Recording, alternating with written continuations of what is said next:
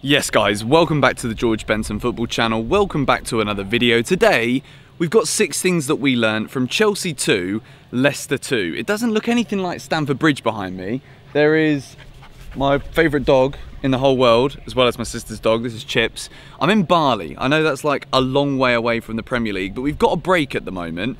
As you can see, I've got 2 shiners as well from skiing last week. Bali just so happens to be a place where I know a lot of people. I've got a lot of friends here. Feeling very grateful for all of that. And we're going to be making videos here for the next week or so, back on the daily uploads here on the George Benson football channel. I know I said that last time, but you know, I've gone 17 hours across the other side of the world. You can't buy tickets to Mars yet, so I don't think I can change my mind about where I'm going to be and whether I'm ready to make videos again. I think this is it now. This is me in Bali for the next 10 days, and we are back. 6 things that we learned. Chelsea 2, Leicester 2, or Leicester 2, Chelsea 2, should we say. It is one of those games where you look at it and you think, well, actually, it's not the worst result. It's against another team in the top 4. It's away from home. There were some periods of some really nice football from Chelsea. There were some good individual performances, and as you can see on the screen here, these are the 6 boxes we're going to go for. But again, I feel as though the overall overriding thing is that we had a lot of chances and we didn't take them. But without any further ado, so obviously when you're a centre-back and you score 2 goals and your team only scores 2 goals, the man of the match award has to go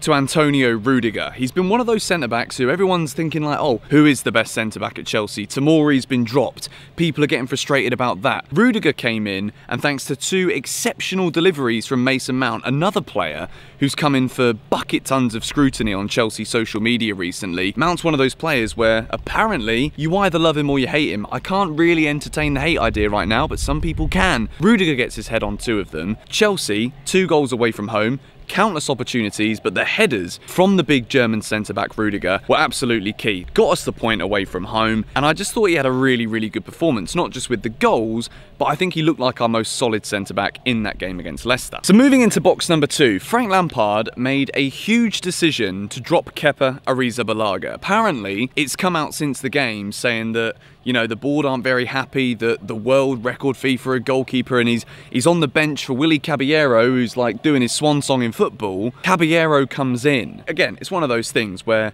the second choice and third choice goalkeepers at football clubs know that unless there is a massive dip in form in the number 1, they're not really going to be in contention to start the big games. Willy Caballero came in, and in the first half, I thought he looked alright. He made a couple of good saves. We saw a bit more confidence from Caballero, which we may not have been seeing in recent weeks from Kepa Arrizabalaga. In terms of what Willy Caballero did do, I don't think it was good enough. I don't think he was coming to claim the ball as well as he should have been. Yes, he's not as tall as Kepa. If you're going to come in, you've got to then make the difference when you're on the field, and I don't think Willy Caballero did enough to make the difference. So in terms of Frank's decision, not only is he going to have ruined Kepa's confidence even more than it already was, but in terms of a vindication for the decision, I don't quite think Willy hit the bill. So box number 3, we're going to have to talk about this man, because again, there's been plenty of talk about should Chelsea cash in on N'Golo Kante. He's probably the player at the club right now who's worth some of the most money in the transfer market if the big teams in the world, such as your Real Madrids, your PSGs,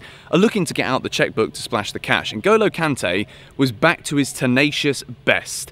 It's his old team. There was going to be like an added impetus for him to put in a decent performance, but what we saw from Kante was, again, I use the word tenacious on the screen, but the tenacity to go and try and win the ball back. And when he did have the ball, he was far less lackluster than what we've seen of him in recent weeks. He was in the right positions. We saw the best version of N'Golo Kante in that game against Leicester, and I think if he wasn't at his best in a game like that, when Frank Lampard dropped Kovacic from the midfield as well, which I just found absolutely bizarre considering how good he's been recently, Kante came in. People have been saying that if anyone's going to be dropped out of that midfield, it could be or should be N'Golo Kante, but he came in and I thought he had a really, really good game. I've given him a green box because there's been a lot of times recently where it's kind of been a bit on the fence. People have started to lose faith in him. His performances have not been as good this season as we've seen in previous seasons. And in terms of that conversation starting where if Chelsea want to spend a lot of money in the summer on really improving this squad, we've seen the reluctance to spend money in the January transfer window, maybe we might have to see Chelsea sell again in order to really splash the cash in the summer, and Kante could be one of those ones to make way. Moving in to box number 4. Now, I've given it a yellow box because we did score 2 goals. I've put Mason Mount in this box as kind of like a little diagonal. He did get 2 assists from 2 very good crosses of the ball, but in terms of the end product, there was something and a moment in this game that frustrated me beyond belief. When Hudson-Odoi is about to pull the trigger with his left foot on the edge of the area. I know this was a few days ago now, but you guys know what I'm talking about. Mason Mount clearly shouts behind him, "Leave it!" He leaves it, but the trajectory of the ball was never going anywhere near Mason, and Chelsea squander an opportunity.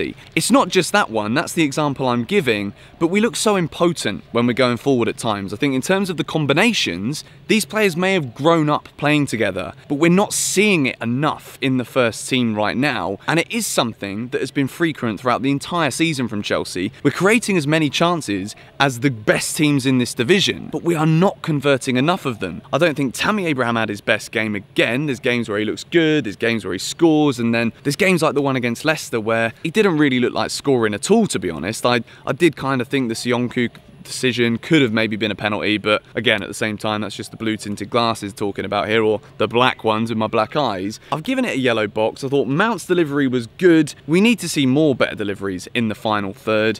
We didn't do enough to win the game, so it's only a yellow from me. So box number 5, I have spoken countless times about this geezer this season. He's absolutely unbelievable. Right now, I'd go as far as to say top 2 right backs in the division. Now, I know there's going to be a few Liverpool fans here who are like, oh, where does Trent fit in this? He's number 1. Just saying. At this moment in time, it's going to get close though, because Reece James is on a different planet. The way the guy delivers the ball into the box, it's David Beckham-esque. And if we want to start giving Trent Alexander-Arnold more plaudits, Reece James, considering how little time he's had in the first team, he's already showing that he is going to be at that level if he isn't already in some people's opinion. Reece James was the key to Chelsea's attack. He's only got 2 assists in the Premier League, but he should have so many more. We're seeing it game in, game out now when Reece James is starting at right back. As an attacking outlet, he offers so much. His final delivery, the timing of the pass, the weight of the pass or the cross is as good as anyone in the Premier League right now. Reece James, I thought, was absolutely excellent. Even from a defensive standpoint, a couple of errors here and there, but he's getting better game on game, and I think he's going to be the key to Chelsea's future. We move into box number 6, and I know that I'm 4 days late to the party for this one, but I've had about 150,000 DMs. That's actually a massive exaggeration. It's been more like a couple of hundred. A couple of tweets here and there as well. What are Chelsea doing in the flipping transfer ban? We bring it back to the yellow box, talking about impotency in attack. If we'd have spent some money this January, we could have been looking at 3 points in that game against Leicester, particularly in the first half. The game was there for the taking, and we didn't give it to them. And I just want to know why it was that we didn't spend money. Frank Lampard in his press conferences, Frank Lampard in his interviews is coming out and saying, I wanted this. I made it clear I wanted this. What did I get? Grass. Nothing. But that reluctancy in the transfer market, when you look at teams like Spurs putting in the performance they did against Man City, yes, City dominated possession, they had more shots, but Jose Mourinho, maybe that little steam train's going to start to run a little bit now. They made a sign-in, the geezer scores against Manchester City, and us Chelsea fans are all sat there like, we appealed the transfer ban for flipping what? I know I should have made this video sooner, but you guys know from my erratic nature on social media right now that I haven't got round to making this video until right now, and I thought I'd incorporate it into the final box of this 6 things we learnt video from the Leicester game at the weekend. I really hope that what we've seen so far this season, where we might not be doing great in terms of the wins, the draws and the losses, but because other teams are doing awfully as well, Chelsea might just scrape it and get away with it for the 2nd season in a row. At this moment in time, considering we didn't make signings, that's the only thing I'm hoping for. I'm hoping that Spurs' resurgence doesn't start to kick on. I'm hoping that Wolves or Sheffield United, as if we're even thinking about Sheffield United. I mean, it's credit to them, but the fact that Chelsea should be worried about teams like Wolves and Sheffield United right now just highlights how far away we are from Liverpool, who are absolutely blitzing the Premier League, running away with the title. And I mean, they may have had to wait a bloody long time for it, but when it comes, it's going to be sweeter than any other team winning it ever, because of the nature in which they're doing it. And Chelsea are so far away from bridging that gap right now that it frustrates me, and I just want to know why. And we better spend money in the summer, because if we start getting even further behind these big clubs, when are the board ever going to back a manager enough to get Chelsea to the top of English football again? Teams are pulling away. Chelsea need to pull their finger out. As a club, the board need to dip their hands in the pocket in the summer. We need to look at what we've got, which is already a decent foundation. We need to back the manager, and if Frank gets sacked, oh, this channel will change dramatically from being like a place of positivity to I'm not even going to say it. I would be absolutely fuming. It's not going to happen. The manager needs to be backed. We need signings. They need to come in the summer. And we've just got to hope now that we can do enough, get over the line. And who knows, maybe we can even win the champ. I'm not even going to say it. Anyway, thank you guys for watching. I'm going to be doing videos, probably in this garden in Bali for like the next 10 days or so. Head back to England for my granddad's funeral, which never a nice thing, but obviously it's going to be nice to say goodbye to him properly. But yeah, thank you guys for all your support. I know it's been a little bit weird here on the channel since the turn of the year because I've not been uploading anywhere near as frequently, but one of my little mini goals this week is to try and at least film a new video for you guys every single day until I go back to England, and then we can try and start getting back into a routine. But thank you guys for watching. I love you all. I'll see you all later. Bye bye.